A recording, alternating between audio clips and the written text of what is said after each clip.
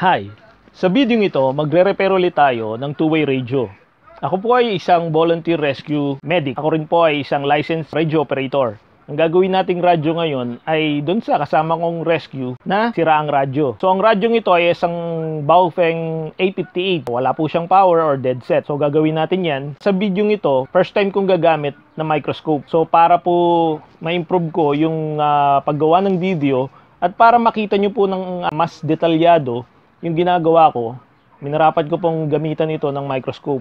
So first time ko pong gagamitin ito sa video ito. And yung pag-e-edit nito is medyo mas mahirap dahil dalawang video yung pagsasabayin ko. So sana po ma-appreciate nyo itong video na to, at kung meron po kayong mga question, i-leave nyo lang po sa comment. So wala po akong special training sa pagre-repair ng two-way radio. Ang gagamitin natin dito ay ang stock knowledge ko sa electronic. Anyway, electronics naman, same lang ang principle kahit sa mga gadgets and mga consumer electronics. So yun lang ang gagamitin natin. Sana may makakuha kayo ng idea. And so this video is not a tutorial.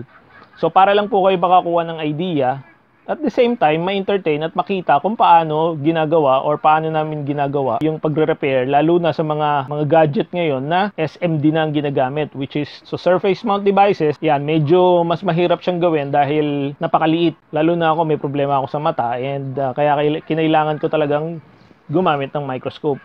So sana po ay makukuha kayo dito sa video ito. Simulan na po natin. Intro.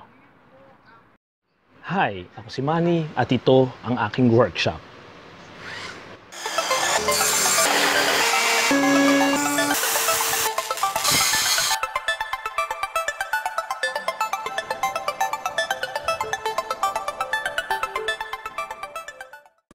So i-open na natin itong Baofeng BF-A58 para ma-repair natin. So ang problem niya is deadset. So wala siyang power. Although kompleto naman yung supply niya. So 8.1 volts, which is full battery nito is around 8.2 to 8.4 volts. Open natin siya. So kailangan lang natin tanggalin muna yung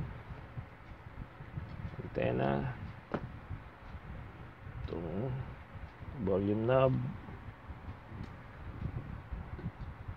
tanggalin natin to. So ingat lang kayo kasi may mga rubber o-ring to, since this is the version na water resistant na radio. So may mga rubber o-ring to. So ito, meron siya. So pag tatanggalin nyo, minsan kasi tumatalsik yan. So I'm using a T8 torque screwdriver. Okay, so torque screwdriver ang gamit niya. Hindi siya ordinaryong Phillips screw. Ayan, so meron siyang 4 na screw. So magkaiba yung size niya. Dalawang mahaba, dalawang maigsi. So yung maigsi sa baba, yung mahaba sa taas.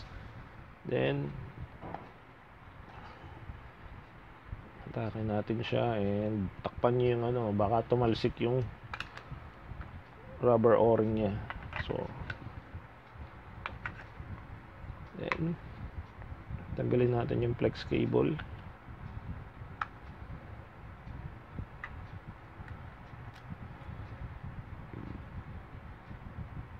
So ito yung rubber o-ring niya para dun sa antena, and yung rubber o-ring niya sa volume isa nakakabit pa siya. Okay, so set aside natin yan, and then yung loob niya is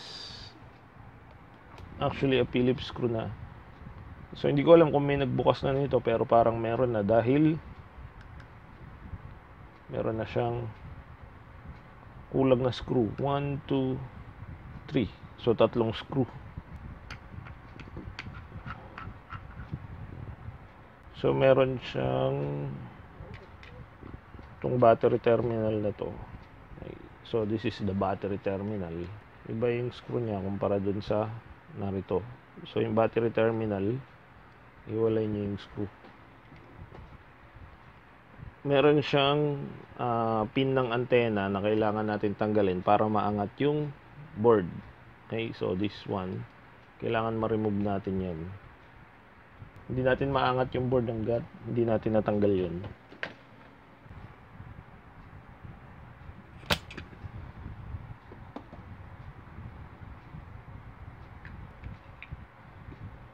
So, ayan na siya.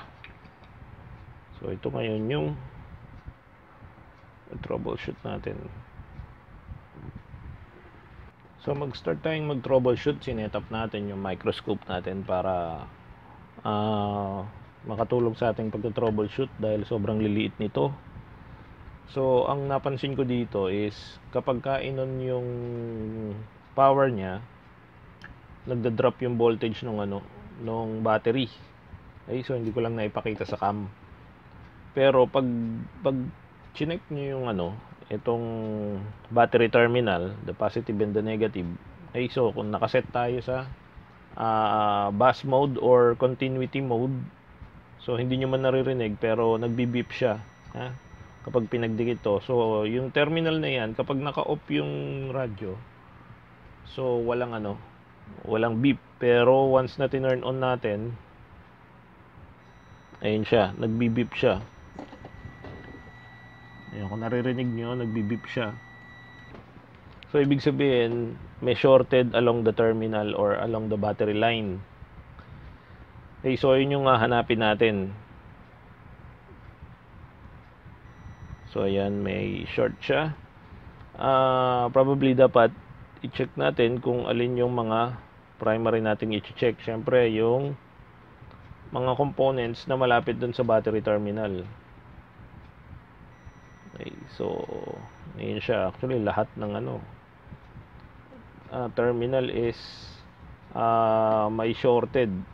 So para malaman natin kung alin ang shorted dyan, i-off muna natin yung radyo, then magta-try tayo kung alin yung hindi shorted. Okay, so ayan, wala siya. So along the terminal, ito, meron tayong nakita dito, which is operational amplifier. Okay.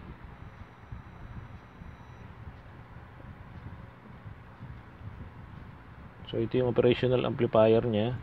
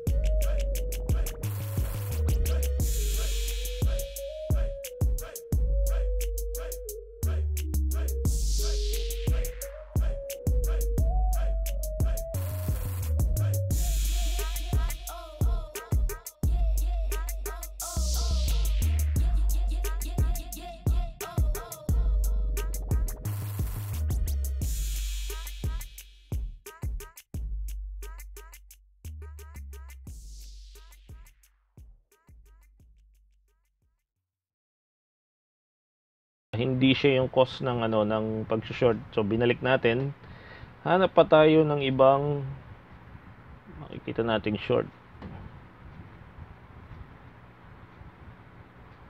Okay. Yun.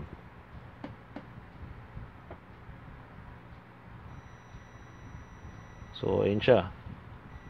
Check natin, tanggalin natin tong capacitor na to at check natin kung mawawala yung short nya.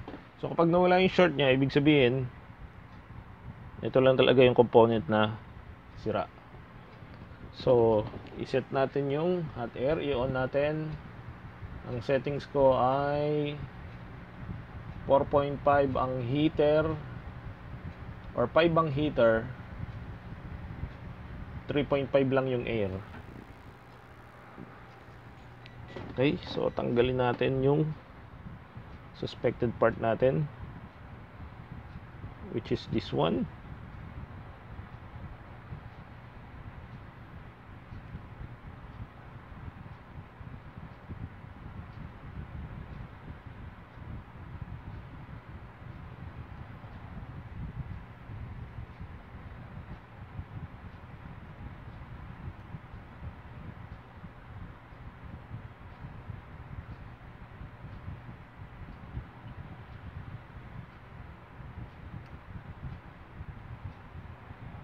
Okay, so natanggal na natin.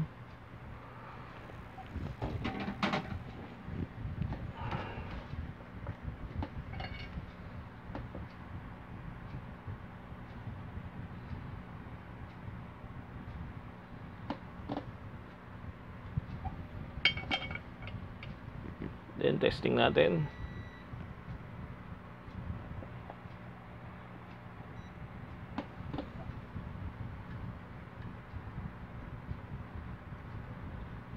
Okay, so nawala yung shorted. So i-test natin tong capacitor na to.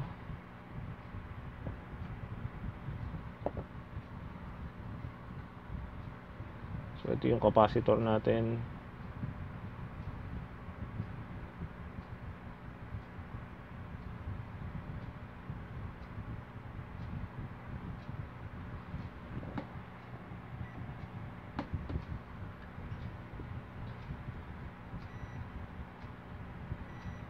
And yes, it's shorted.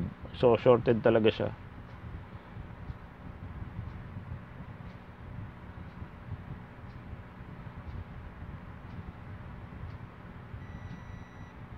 So shorted talaga yung capacitor na yan. And try na natin i-reassemble. So tatanggalin natin yan for the meantime kasi wala tayong diagram nito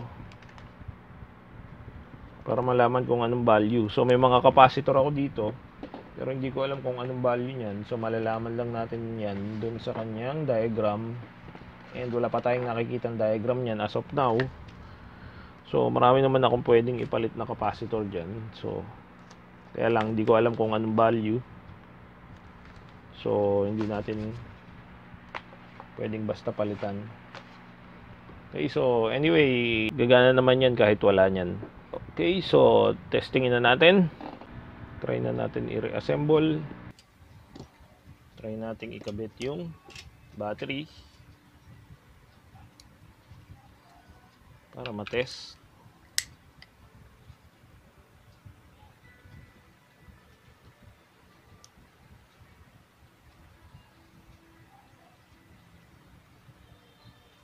Okay, so makikita nyo, ayun siya, nagwo-work na siya kasi natanggalan natin yung shorted. So makikita nyo na it's working. Okay, so isara na natin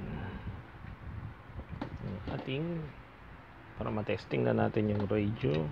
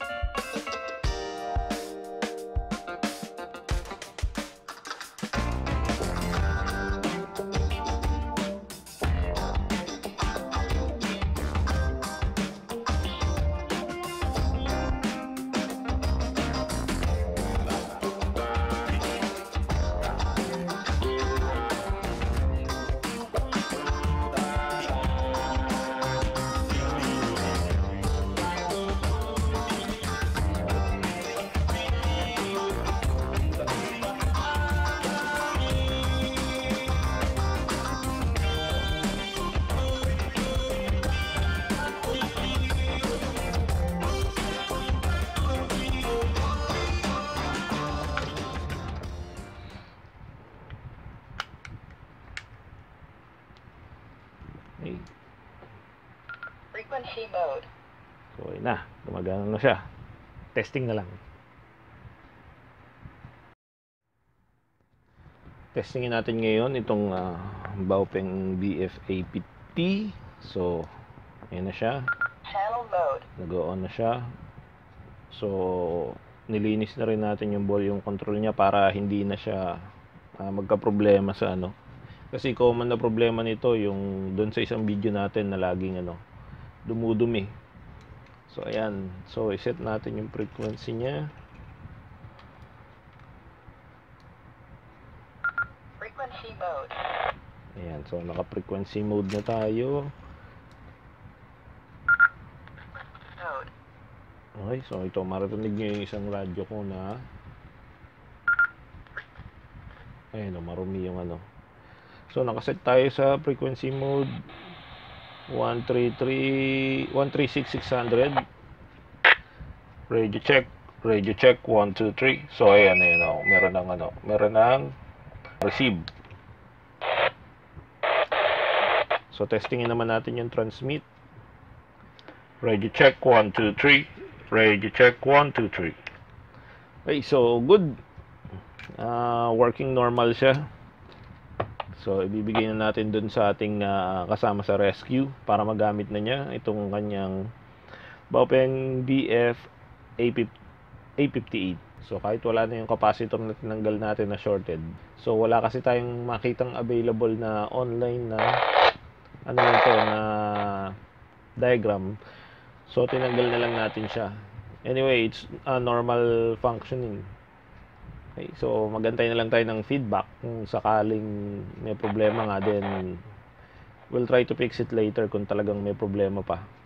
Okay, so sana po ay nakuha kayo kahit papaano doon sa ating repair series ng ng Baofeng. Isa sa common na problema yung yung mga shorted capacitor na ganun. Okay, kahit sa laptop, any electronic na equipment na may SMD capacitor, yan normal sa kanya na nag-short talaga siya. Okay, so yan ang repair natin ng Baofeng BF-A58.